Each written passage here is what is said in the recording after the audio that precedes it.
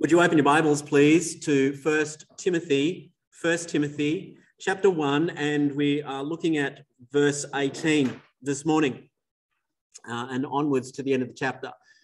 1 Timothy chapter 1, verse 18. I don't know if you know much about liberalism, what theological liberalism was, but liberalism is something that came out after the Enlightenment period.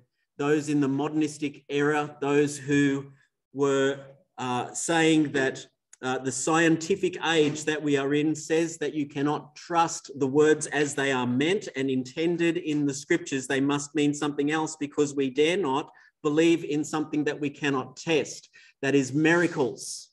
We dare not say something that other people find repulsive, and that is the doctrine of sin. And so what we find in liberalism is pastors and scholars who are preaching something that they said was meant in scripture that was never intended, that was not part of the meaning of words or the reality of the text.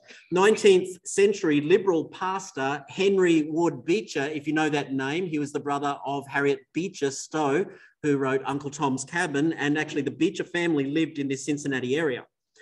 19th century liberal pastor Henry Ward Beecher once said this. He said, "The old forms of Christianity over the last 1800 years have not advanced humanity, and so why should we care for it? It is of no value when we look at the result." In other words, we don't want to believe the Bible like others did for 1800 years. To liberals like Beecher, Christianity was no more than a set of moral principles for living a good life and their idea for what would better society. That's what they were about.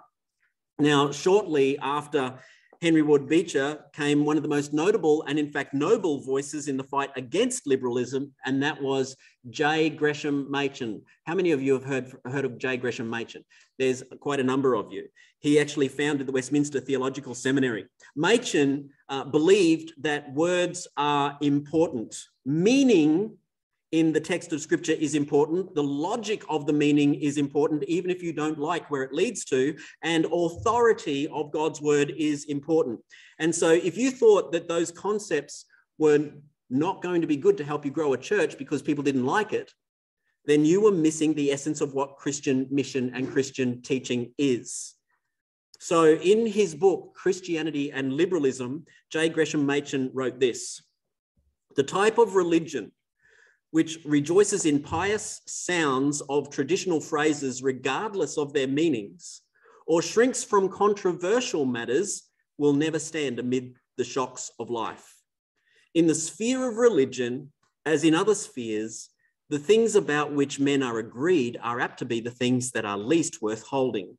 The really important things are the things about which men will," listen to this word, "fight." Fight. Do you ever put that word with your Christian faith, fight? You ever think about that word, fight? He's saying this: if you lose the logic of the meaning and authority of the text of scriptures, you end up losing the saving reality of the gospel. There is only one true saving gospel and only one way of salvation.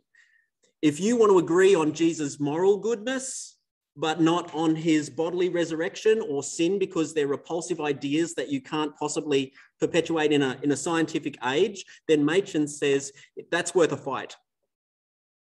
That's worth a fight. We should fight. Because when you lose inspiration of the scriptures, when you lose miracles from the Bible, you lose the gospel, because the resurrection is a miracle, the virgin birth is a miracle, the authority of scripture, the inspiration of scripture is a miracle, and listen, you lose everything. You lose everything.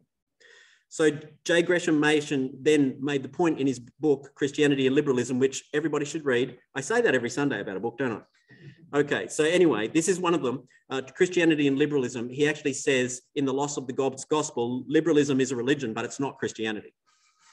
It's not Christianity. Now, we still have liberalism, brothers and sisters, around us today, everywhere. It's morphed. It's morphed beyond the general morality of its earlier fathers. In fact, a long way past that.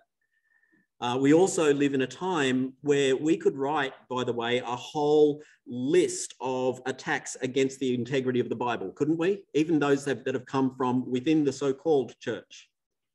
Let me mention a few to you. The Word of Faith movement, the New Apostolic Reformation, Christian nationalism, cultural Christianity, social gospel, Hebrew roots, liberation theology. And I could go on with terms like this that so many of you may not even really know what those terms mean or how dangerous they are to the gospel. And I actually think when we go to Norwood, we should do a Sunday school series just giving an overview of each of those attacks against the gospel that are within our church today. We're in a fight. And I don't know if you feel it. In fact, I think the fight is often described in the wrong way, but we are in a fight, but it needs to be a good fight. And it needs to be fought well. So the question from our text with Paul writing to Timothy this morning, I think is how can Christians be encouraged to have the right approach to the spiritual battle, the spiritual war that we are in? And let me suggest to you that I think this is the answer, that we obediently fight the good fight when gospel integrity is our very life, is our life. Now, I want to prove this thesis today from 1 Timothy 1, verses 18 to 20. Open with me. Let me read it to you. And just listen to Paul's words. Just listen to what he says to Timothy. This charge I entrust to you, Timothy, my child, in accordance with the prophecies previously made about you, that by them you may wage the good warfare, holding faith and a good conscience. By rejecting this, some have made shipwreck of their life, among whom are Hymenaeus and Alexander, whom I have handed over to Satan, that they may learn not to blaspheme. Now, what do we know so far before we come to these verses? Well, there seems to be rather stiff competition to the integrity of the gospel in Ephesus, don't there? There's some people within the Ephesus church who are proposing other doctrines that take you away from the integrity of the gospel. And so at various times throughout these letters, you're going to hear Paul really encouraging his spiritual son. And he's called Timothy my son now 2 times. Timothy is going to be urged to remain in Ephesus, as we've already seen, to do everything he can to keep this church in sound doctrine and specifically in the integrity of the gospel. And to do that, he's already found this. If you think you're ill-equipped for this, Timothy, it's not about your power, it's about the mercy and grace of God. Didn't we hear that last week? It's God's mercy and grace. It's God's work. It is not your work. It is not your power. It's God's. But once we understand a concept like that it is the mercy and grace of God and God's power and not ours, we tend to easily step in a wrong direction. We tend to say, okay, well, if God's got it under control, let go and let God. Have you heard that statement before? Let go and let God. One of the worst statements that has ever been in the Christian church. Please get rid of it. It's horrible, because that is not the case at all. We step out in confidence of God's power. We obediently go out with the gospel ministry in God's power. There is something we need to know, that we actually have to step out in battle. We actually have to step out in battle. It's not let go and let God. It's rely on God's power alone as you serve him in obedience in the gospel. So we kind of want to ask, what are Timothy's responsibility in the way that he approaches that battle before him? What does Timothy do? We always want to ask that question, don't we? And so I think Paul is starting with just simple obedience. Timothy, be obedient to God's call on your life. Be obedient to God's call on your life. Look at verse 18 again. This charge or command, you might have in your translations, this charge I entrust to you, Timothy, my child, in accordance with the prophecies previously made about you, that by them you may wage the good warfare. Now, the first thing I think we need to see in here, you see battle language, don't you? Do you see battle language in here? The warfare. It's a war. The fight, the good fight. Wage the good warfare. This is a fight. There's battle language. There's a command, isn't there? There's a charge. But I also want you to see please look carefully. There's the sincerity of a spiritual father. You ever seen those movies where new recruits, new Marines are coming in, they're getting off the bus and the sergeants are outside of the bus waiting for them, and they're yelling all sorts of horrible language at them and calling them little worms and you're not worth anything and get in line and give me 10, right? That's not the language we get from Paul. It is battle language, but Paul's a spiritual father. And look at this, if there's strength in the command, but there's sincerity of love, isn't there, from Paul? He starts with the command or charge entrusted to Timothy. Look at these words, don't just step over them. His child, my child. What Marine sergeant did you ever hear saying that? My child. See, we're going to see Paul giving commands a number of times in 1st and 2nd Timothy, but he never stops being a spiritual father. Even as an apostle, you know, he could say, I'm an apostle and I can give you commands and you better listen to me. No, Paul doesn't do that. He doesn't even command on the basis of his own authority. Each time you see Paul commanding, it's on the basis of something that he knows is much greater than himself, and it's with the sincerity of a father. It's a command on something greater, and it acts as an encouragement for Timothy to take that first step in the battle as his son. That's what we get today. So I want to bring that out because, you know, when we see battle language, and we see battle language a few times particularly in the New Testament and in Paul's language, I really want us to be careful, brothers and sisters. Way too often I hear Christians use this as an excuse for their angry rhetoric, their sinful anger, their forceful actions, their Facebook posts in the church and in the world. It is not there for you to imitate rudeness and anger that is sinful. But you'll see today that there is other language within these verses that they almost act like the Geneva Convention in a battle, right? Because they're the rules of engagement. When Paul gives this command to Timothy, his child, we are not meant to look over these little words, my child. We're meant to say, why is he giving battle language to his child, to someone that's so dear? Why is he putting this sincerity in it? Some of us might even think that weakens the command.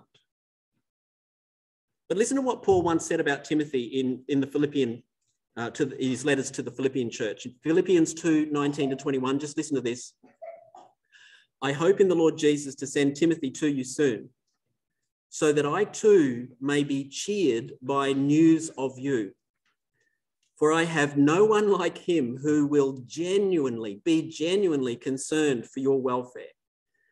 For they all seek their own interests, not those of Jesus Christ. But you know Timothy's proven worth, how as a son with a father, he served with me in the gospel. So Timothy is commanded by Paul as a spiritual father because, look at why, because Timothy has a pastoral heart. It's not because he's an angry strong man. It's because he loves Christ and the saints. It's because he is going to be genuinely cared about the welfare of others as he serves Christ. And that's not a weakness. That's not a weakness in battle. That's the strength. It's who Christians are in the battle. So don't look over those beautiful little words to only see the language of war. Now let's move on, because don't miss the strength of the command from Paul to Timothy and what it's based on. Look at verse 18. It's in accordance with the prophecies previously made about you. Prophecies. Prophecies about Timothy. Prophecies that were specifically made about Timothy. Does that kind of trip you up a little bit? When I first read over this, it kind of trips me up a little bit until I think it through. No doubt you've got questions about it. So we need to probably answer some of those questions. What prophecies are we talking about, Because they're specific to Timothy. And I think we get some of those answers in a couple of other verses about Timothy that we find actually in these letters. Would you please turn, just flip over a few pages to 1 Timothy chapter 4. Just have a look at verse 14 here, 1 Timothy 4:14. And let me read that to you. Do not neglect the gift you have, which was given you by prophecy, when the council of elders laid their hands on you. practice these things, immerse yourself in them so that all may see your progress. So there's this sense, isn't there, in which we don't know what fully happened there, but there was this prophecy. It was about Timothy, and it had something to do with his gift, didn't it? Because it's there in the text. Don't neglect the gift you have, which was given you by prophecy. He was set apart for whatever he was set apart for by the elders laying on hands on him, and there being a prophecy about him. Now, we don't know exactly when that happened. It's really hard to see. I wonder, did it happen right at the beginning, right back at Lystra? Because you get in Acts that when Paul first met Timothy, these people came and gave him good reports about Timothy. He's this great guy, and we see something in him. In fact, we want you to know we think that he's set aside for something, for possibly pastoral ministry, and perhaps they laid their hands on him and set him apart for being trained with Paul through missionary journeys so that he would be a pastor in a church and doing that. Or perhaps even it was a lot closer than that. Maybe it was even in Ephesus. He'd been there, he'd been with Paul, he'd been working in the church with Paul, Paul was going. And so maybe it was the elders of that church had seen the gifting in him and set him apart for ministry. But in the very next verse, we find out exactly what that gift is. In verse 16 of 1 Timothy 4, we see Paul saying to Timothy, keep a close watch on yourself and on the teaching. On the teaching, persist in this, for by so doing, you will have strength, you will save both yourself and your hearers. And so it's a teaching ministry that is for the hearers and that is in the Ephesus church. And he's there in a teaching, admonishing, I believe, shepherding capacity, a pastoral capacity.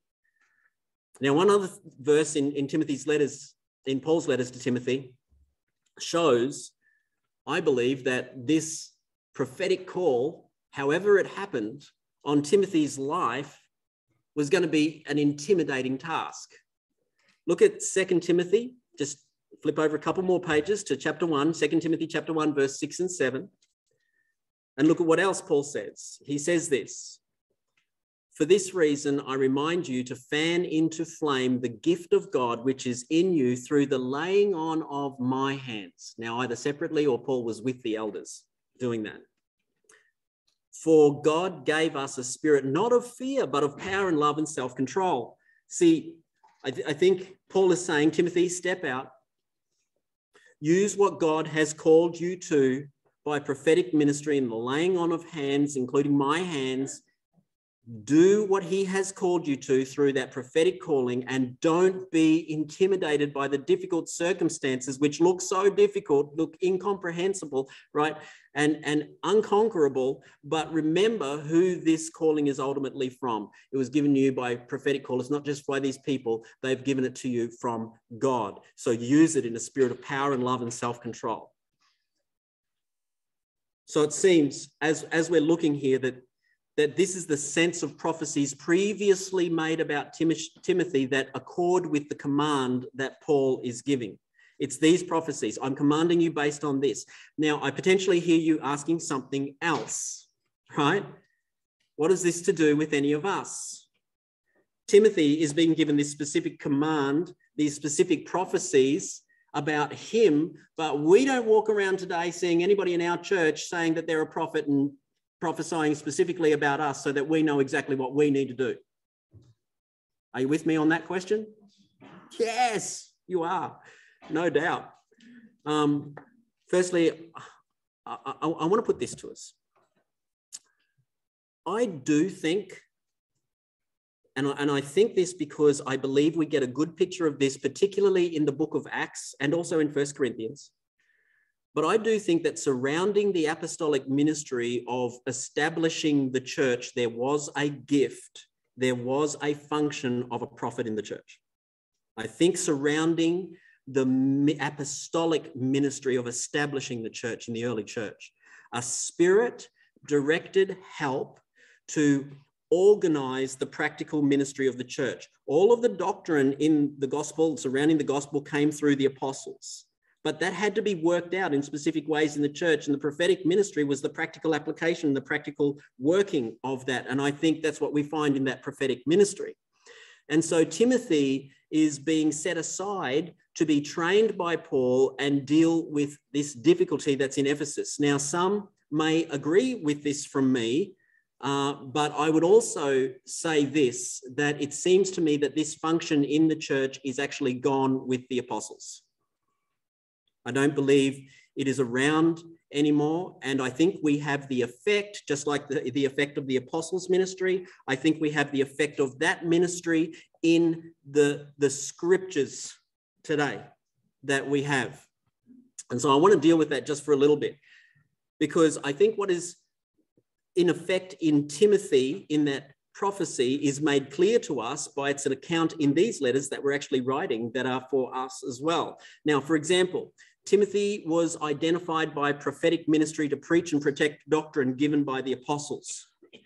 Let's take one of those things that he was set apart to do that for. Let's take, for instance, church leadership.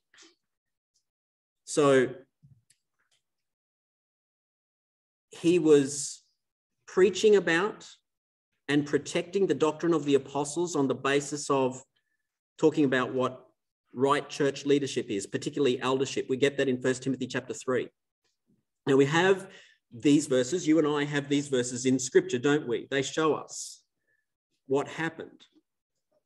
And so now there may be a man among us, and there has been. We've got 4 elders here. Men among us who desire to be elders. And we are able to identify those men with authenticity because of that prophetic ministry and the apostolic ministry. We see very clearly qualifications that need to go with those men who are called to be elders, who have a desire to be elders. So we have, by the word of God, what was through the apostles and prophets in the beginning. We don't need a special prophecy about someone among us because we are able to see the desire and the qualifications among us because of the prophecy and the apostolic doctrine that was in the early church that we have in the scriptures. So Timothy was prophetically called to engage in that. And in fact, not just to talk about elders, but to talk about the calling on the whole church. Timothy, prophetically called to this ministry and the upholding of the apostolic doctrine, told this whole church that we need to be those who uphold the integrity of the gospel, because Timothy later on in the text, you'll see, calls the whole church to be the pillar and buttress of truth. That's to the whole church. We have that in the scriptures. That's a calling to us that we now have in the scriptures. So I just want to say this, don't underestimate what we have in abundance in a full canon of the scripture, what they had in prophetic and apostolic ministry in the establishment of the church. Don't underestimate what we have in their full canon of the scripture that we have. Isn't it glorious that we have that? No Christian in this room can say that they are not called into the spiritual war because we have the text of scripture that calls us into that war. Now, on the basis of that calling, the prophetic calling on Timothy's life, the word of God calling for us, Timothy was to actually step out into the battle and wage the good warfare, fight the good fight. Now, Paul is commanding Timothy on the basis of those prophecies, which is the call of God on Timothy's life through that prophetic ministry of the church. The implication here that we get, I believe, in this verse is, Timothy, the first step that you take into battle, the thing that makes your foot just take its first step into battle is this. It's the obedience of the command of God in your life. It's the obedience to the command of God in your life. God is commanding you to the integrity of the gospel in this church. Obey that. The calling of God that we are to obey. Now, you might say, okay, still, Timothy was called to a pastoral role, right? And I believe that elders, pastors, are called to a special role in leading the church in the protection of the integrity of the gospel in the truth of the scriptures. That's true. But I also want to say this, brothers and sisters, that as you read through the New Testament, the elders are never protecting the gospel integrity alone. They're always called to lead the whole church in protecting the integrity of the gospel and the truth of the whole word of God. So we're all responsible to obey God's command in this, aren't we? Aren't we? Do you sense that call today? Because you get it from the scriptures. We are all called to obey God's command in our life to uphold the truth of his word, the integrity of his gospel. And that's getting us to take that first step in obedience. But how does it work out? Well, we see next that we fight the good fight when God's truth is actually alive in our life. So we step out with God's truth being a living word in our life. Now, I want to suggest to you, even though there are problems in Ephesus with the teaching of false doctrines, false ideas, ideologies that undermine the gospel, this is not just a war of words and ideologies. Words have meaning. They compel actions, don't they? Ideas compel actions. False words have drastic consequences. True words have real power. And that's the importance of the integrity of the gospel, because when we add to the gospel, when we take away from the gospel, it's no longer the gospel. It's no longer the one true saving gospel. And so we need to understand how important this is. This is about the mission and glory of God in the world. This is important stuff. This is a good fight. This is a good fight. There's plenty of bad fights. I want to tell Christians, stop, you're in a bad fight. Get out of that fight. This is a good fight. And it's to be fought in a good way. And that's why when Paul says we are to wage the good warfare, he then, look at verse 19, the end of verse 19, he then goes on to say, holding faith and a good conscience. Do you see those words? Holding faith and a good conscience.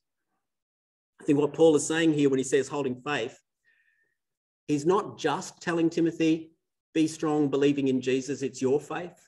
I think it's a whole encompassing, it's your faith in the faith. It's your faith in all of the truth of the scriptures and the apostolic witness that centers in the gospel that you are upholding and protecting. That's the faith. You hold faith in the fight against false doctrine by holding to the objective propositional body of truth that we have that specifically focuses on the integrity of the gospel. Now, let me give you an example where that's happened. Many, many, many examples in church history, but the one that you'll all know so well is the 16th century Reformation and ongoing. The Reformation was a huge example of this, brothers and sisters, when the Roman Catholic tradition was undermining the integrity of the gospel. And so the reformers were calling the church back to the authority of the word of God from Genesis all the way through to Revelation, calling us back to the truth of the word of God because the integrity of the gospel had been undermined. And so out of the Reformation, we got those statements that we know are the 5 solas, the 5 alone statements. You know what I'm talking about, right? Sola Scriptura, Sola Gratia, Sola Fide, Sola Christus, and Sola Deo Gloria. What are they? That through the objective propositional truth in the scriptures alone, we find that we are saved by God's grace alone, through faith alone, in Jesus Christ alone, to God's glory alone. We hold that faith that it centers in the death and resurrection of Jesus Christ for the forgiveness of sins and reconciliation with God. We hold that truth that shows us that from the very first verse of Genesis to the last verse of Revelation, this is a truth that corrects every other truth claim around in this world. It teaches us who we're accountable to, doesn't it? To God, the creator, the wonderful God of the universe. It teaches us actually the definition of a human, who humans are, what the actual problem, the greatest problem for every human is. It's our sinful nature and our sin committed against the God of the universe. It teaches us God's eternal judgment upon sin and upon humans that have committed it on that sin. And it teaches us the only way of salvation to reconciliation with God is through Jesus Christ, who died for our sins and rose from the dead. It teaches us God's the reality of that salvation in our life, and it teaches us the future hope and glory of that beautiful salvation. You see, all we have that we must hold fast from the objective propositional body of truth that is in the whole of the scriptures. We fight the good fight by holding that faith. It contradicts the psychologists of this world, who, by the way, don't understand what a human is. and they don't understand what human problems are, and they try to group them together in common groups that they call disorders and medicate them and whatever else that they do. It contradicts the philosophers of this world who attempt to find meaning in the universe by their own human autonomous reasoning that comes from a speck on a planet that can't even be seen from the end of our galaxy. We can't know everything. It teaches us so much. It stands against the myths and endless genealogies and useless speculations from men and women in Timothy's day, and it corrects the doctrine of those in the church that stray and attempt to bring others into their error, whether it be the Pentecostal word of faith movement or simply the watering down of the gospel in a seeker church. Romans 10:17. Faith comes from hearing, and hearing through the word of Christ. The word of Christ. Now, it's really important that we hold to the objective propositional body of truth in the scriptures that give us the integrity of the gospel. But I also want to say this. It's not just a fight about dogma and ideologies and words. It's a fight of life. It's a fight of life. Paul tells Timothy, we fight the good fight by holding faith, and look at this, and good conscience. Do you see that? And good conscience. Now, what does that mean? But that truth is evident in our actual life. You can't believe something before God and not live it and have a good conscience, right?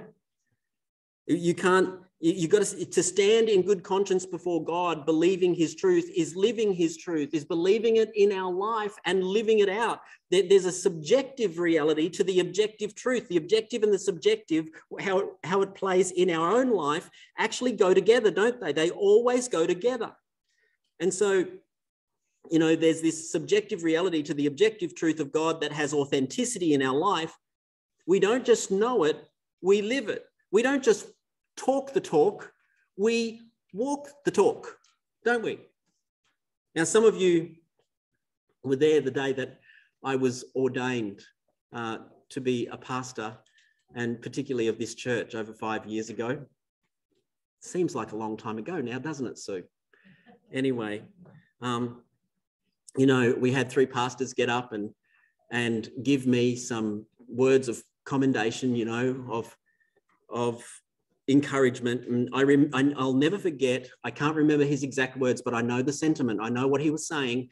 I'll never forget my dear friend, Brad Bigney. He got up, he gave this public encouragement to me.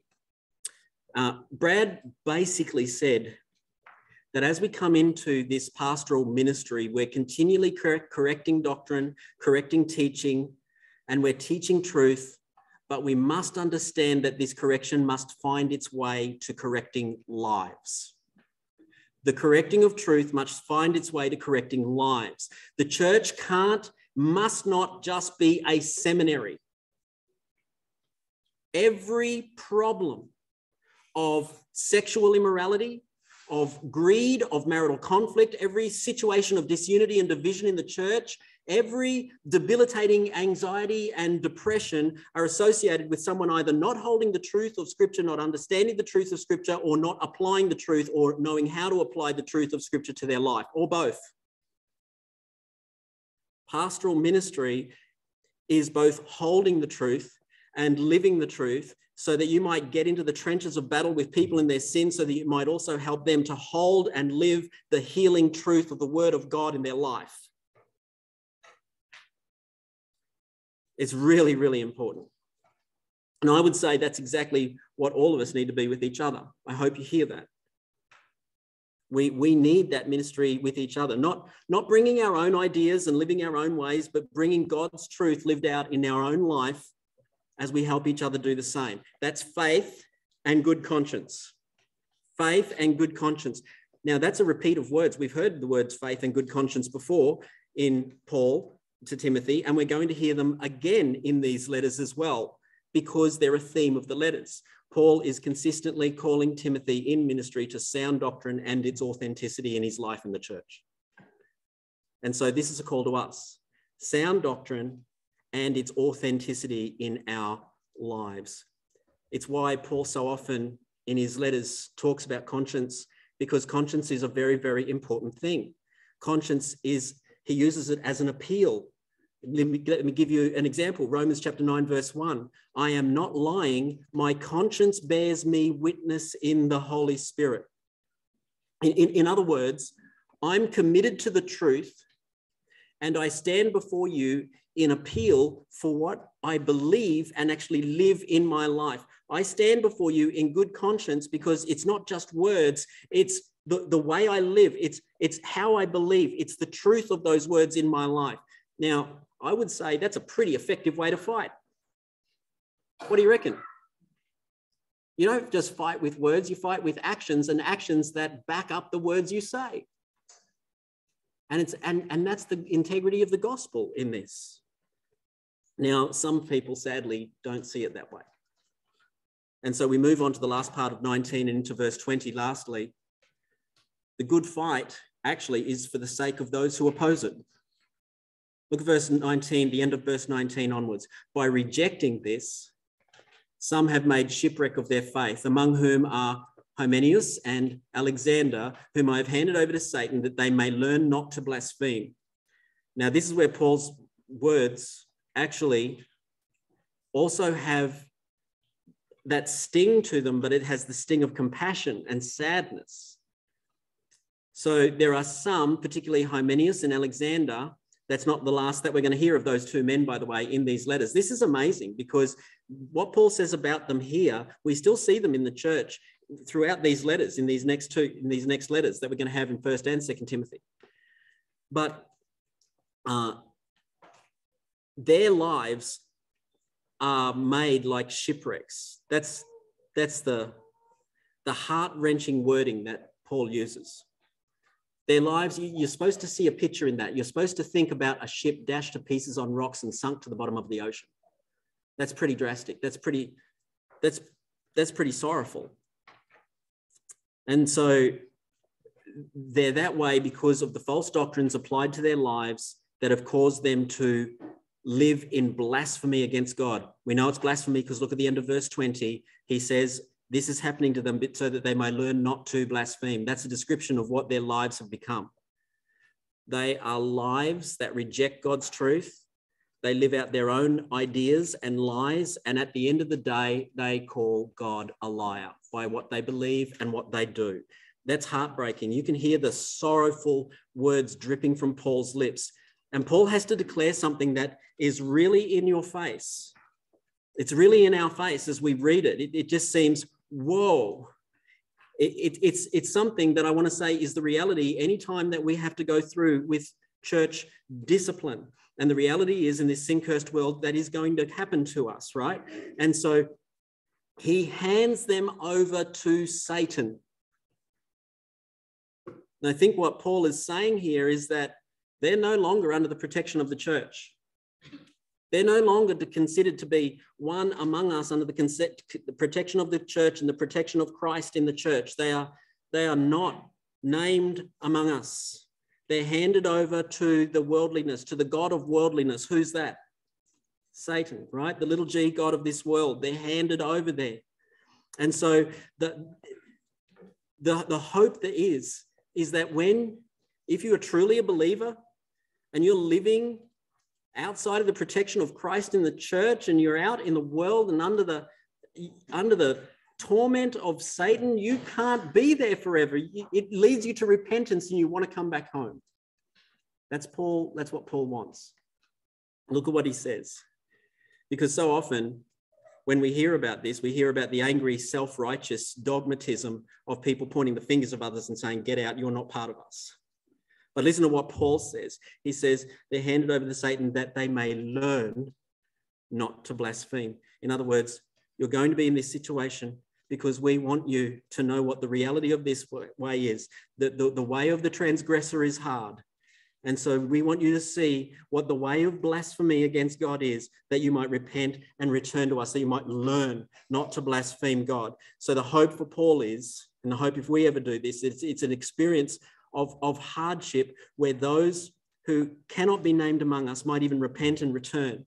Our desire is that the Hymeniuses and the Alexanders in the church, and specifically any that might come in our church, would return to holding faith and good conscience with us.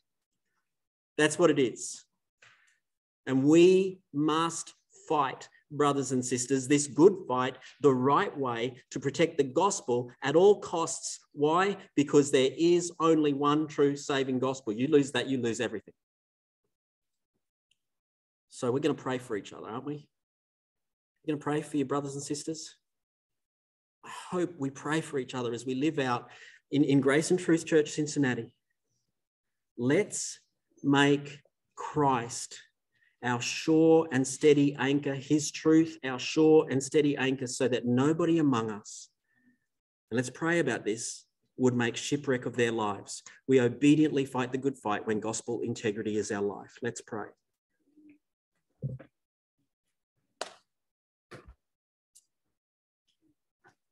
Lord, we see the truth and the reality of your word. We see that the reality that there is only one way of salvation, one way of being reconciled with you, and it's through the cross. It's through you, Christ.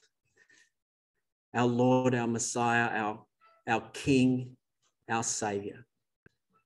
And Lord Jesus, we ask that we would uphold your truth from Genesis to Revelation, that we would put you and glorify you and exalt you before everybody that we talk to, so that all may know, Lord, all may know that you are the only way.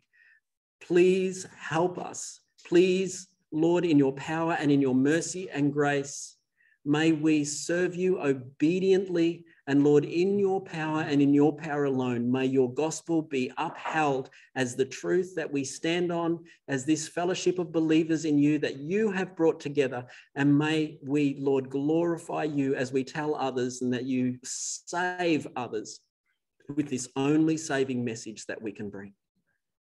We ask this in your name, Jesus. Amen.